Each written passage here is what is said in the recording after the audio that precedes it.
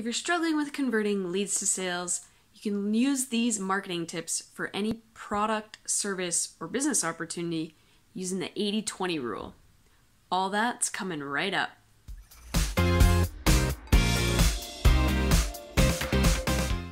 Many online marketers don't understand the difference between marketing and selling.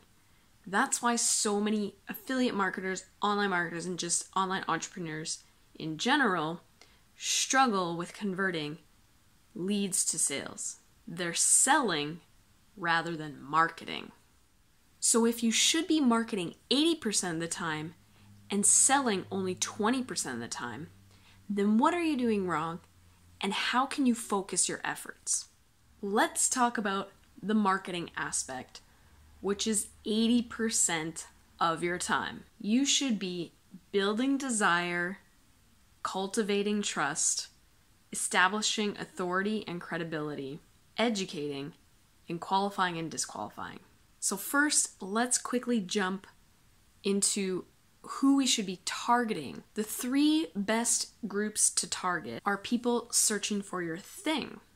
So not specifically searching for the name of your thing, but searching for the category. Let's use skincare as an example. Rather than searching for or targeting for proactive skincare, you can be targeting the category, which is acne treatment products. Second is people with a history of buying your thing. A great example is the weight loss industry. So for example, are you on the Atkins diet? Well, let me tell you the truth about the Atkins diet, and then you transition into your diet. And third thing is people who have a problem that you can solve. For these people, you want to talk about them, and you want to talk about their problem, and you want to talk about how to solve it. You don't necessarily want to talk right away about how you can solve it, but you want to give them some options. And where do you find all of these people? You find them in congregations. I learned this key point from a guy named Russell Brunson, and he talks about how people with similar interests congregate in similar areas. So one obvious example would be Facebook groups. So people with similar interests will go to the same Facebook group. Same thing goes with forums and other social platforms dedicated to unique interests. So now that we talked about that, let's jump back to our 80%, building desire. Determine what questions they might be asking before they buy. So for example, what is the best travel destinations for young couples? You can answer that question by saying, X destination is best for young couples who want to blah. And X destination is best for other young couples who want to blah too. Cultivate their trust. Always lead with value rather than information about your product, service, or business opportunity. For example, you could have an article that says, 3 things you hate about your boss.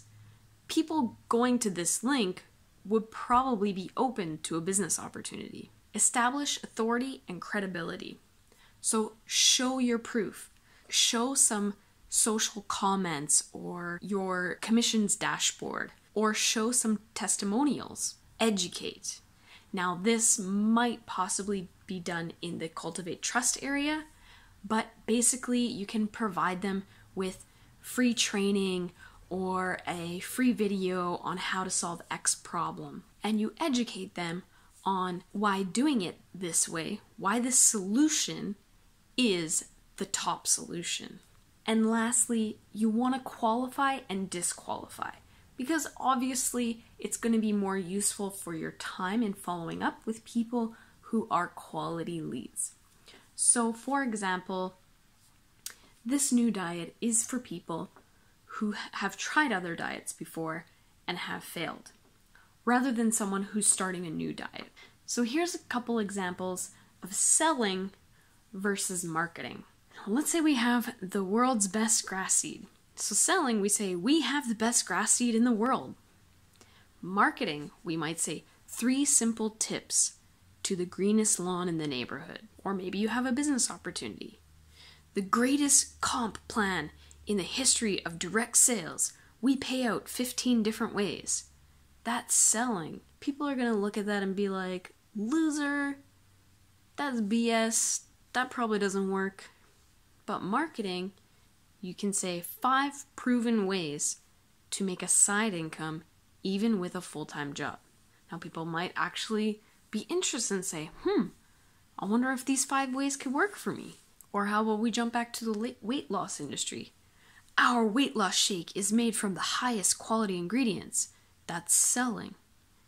Marketing, on the other hand, you might say something like 10 fast, easy, fat-burning recipes your whole family will love.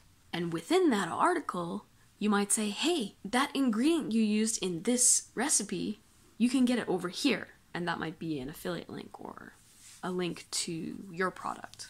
So after hearing some of those examples, do you think you're selling or you're marketing? Comment below with the word busted if you think you've been selling rather than marketing. And finally, the selling aspect, 20% of your time. It's probably what you've been doing most of this time. You present your offer, you sell it, you have a video sales letter, you have a long form sales page. And if you're not sure how to sell, I would suggest to learn how to create sales funnels. Check out my sales funnel playlist for more information about different types of sales funnels you can use. Now that you've learned some great marketing tips for any product, you can start to master your strategy for 80% marketing and 20% selling. If you're still struggling with your marketing message, join our Facebook group where we talk about passive income and marketing strategies. The link is in the description below. Like and share this video, hit subscribe, and as always, thank you so much for watching. I'll see you